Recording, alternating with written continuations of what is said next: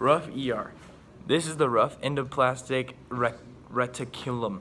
It is located in the cytoplasm. It consists of folded membranes with ribosomes studding the outside. It is held together by the cytoskeleton. It subsides throughout the entire cell, but is found more near the nucleus and Golgi apparatus. The function of the rough endoplasmic reticulum is that it carries out the assembly of proteins. The rough ER is present in plant and animal cells.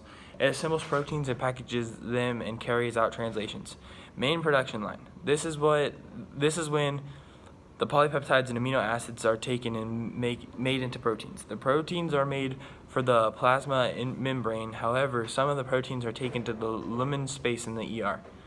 While in the ER, some of the proteins have sugar added to them, while in the ER, some of the proteins have sugar added to them. Some are then even processed in the ER membrane.